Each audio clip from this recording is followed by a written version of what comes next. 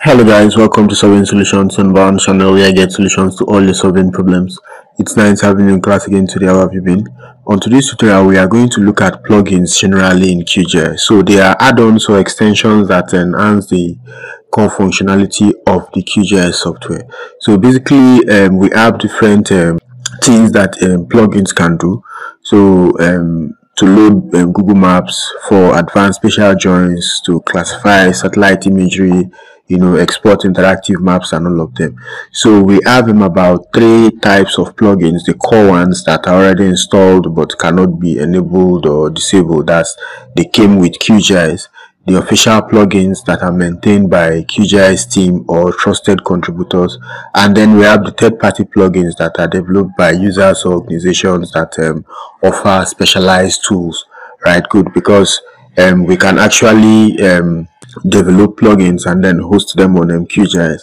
So for us to access plugins, we can go to plugins, manage and install plugins, and then we can also install from a zip file, maybe if we have the offline version. And then we use plugins because they are like apps for our GIS. They let us tailor QGIS to perform specific work, whether as surveyors, environmental analysts, planners, or developers. So let's come to QGIS. So as we said earlier, you come to plugins, you go to manage and install plugins. Good.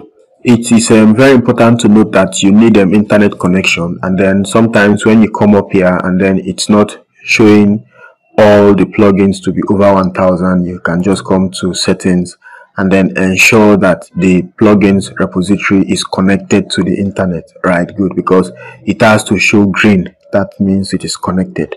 So now under the plugins, we are going to look at some specific plugins like data acquisition and management. So under that category, we are going to look at quick map services. So we have quick map services. Okay, we already have that installed. So there's actually a new version, so we can decide to upgrade the plugin.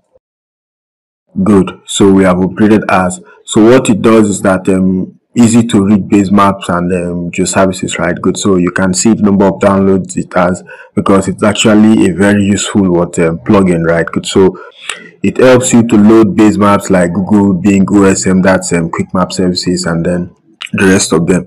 The next plugin under this category we are going to look at is the QGIS, which is this other plugin. So it's a versatile plugin for CSV import. So QGIS vector layer operation plugins. You can see set of Python plugins for manipulating vector map layers in Quantum GIS, CSV input, output, join, geocoding, geometric conversion, and all of that. So you can also see that the number of downloads are a bit high, are actually high, because of how useful this particular plugin is. Right, good. So we are also going to look at the next plugin, that's the geocoding. Right, so okay, that's geocoding. Good, that's this plugin. So it allows geocoding using various providers like Google and the rest of that. So this plugin allows the user to search for an address and get its coordinate, that's the geocoding, using Nominatium and Google Web Services. Right, good. So you can also see that the number of downloads is a bit high. So under the data acquisition category, we have the quick map services, the QGIS, and then the geocoding. Now let's look at another category like the data processing and analysis. Right, good. So we can look at processing arrow provider. So let's look at good, that's processing arrow provider. Right, good. So what it does is that it processes arrow script. It integrates arrow and Python scripts into the QGIS geoprocessing or maybe processing toolbox. Right, good. So processing provider for arrow scripts. Right, good. So that's what it actually does. So if you have some arrow scripts, this particular plugin can help you to integrate it to QGIS. The next of which is what the grass. Now, good. Now you can see that this is a core plugin. You can't uninstall it, but you can upgrade. So it unlocks advanced geospatial analysis works. Right, good. Now the next of which is the point sampling tool. We have actually used point sampling tool on solving solutions to perform a particular task. Right, good. So this is point sampling tool. It collects polygon attributes and raster values from multiple layers at specific sampling points. It extracts raster values at vector points, great for DEM analysis. So maybe if you have some sample points that you want to determine their elevation value on the digital elevation model, this point sampling tool can help you achieve that. Now let's look at the profile tool. So we have the profile tool, which is this, right? Good. So this tool plots profile lines from raster layers or point vector layer with elevation field, right? Good. So it creates elevation profiles from a digital elevation model. This particular tool, it actually has a good number of downloads. We have about is it over 1 million or 13 million? So it helps you to create elevation profile from your digital elevation model. The next category we are going to look at is mapping and visualization, and then under that we are going to look at QGIS to web. We have QGIS to web. It exports an open layer stroke leaflet web map, right? Good. So it exports QGIS projects to interactive web maps. So this leaflet web map, they are actually interactive. You can see the number of downloads is actually very high. So this is actually what a mapping and visualization plugin. So when you have created a project, you can actually export it to that interactive web map platform like this leaflet web map using this QGIS to web. The next of which is what the time manager. So we have time manager. That should be this. Good. So it creates animation visualizing spatial temporal data. That's time related data, right? Good. So it visualizes time-based data useful for showing changes over time, right? Good. So if you want to observe changes over time, this particular plugin can help you visualize that particular data.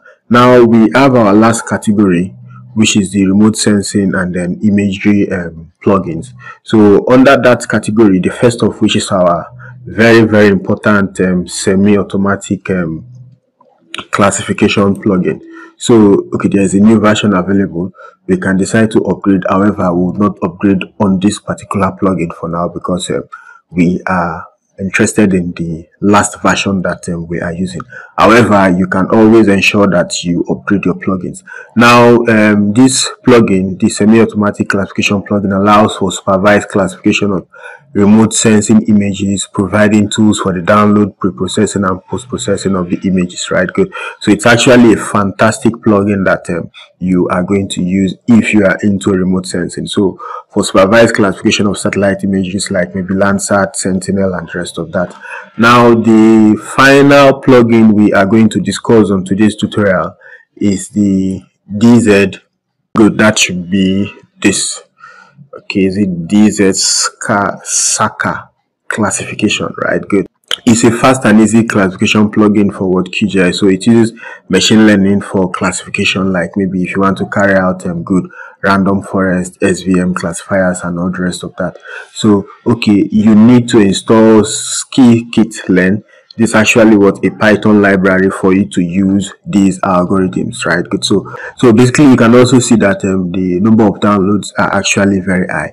So we have shown you quite a good number of plugins. You can run through them. You know, they are actually very useful, from the acquisition to the processing to the mapping and visualization to this other category of remote sensing that we have also talked about, the semi-automatic classification plugin. So they are all fantastic plugins. You can also install from a zip file, as we said earlier. So if someone shares you a zip file, you can just load it from here and then install the plugin following the prompts, right? Good. So far we have shown you some of the important QGIS plugins that you can use to maybe enhance your work processing on the software. We are going to see you with more. Ensure you keep staying safe and have fantastic times. Bye.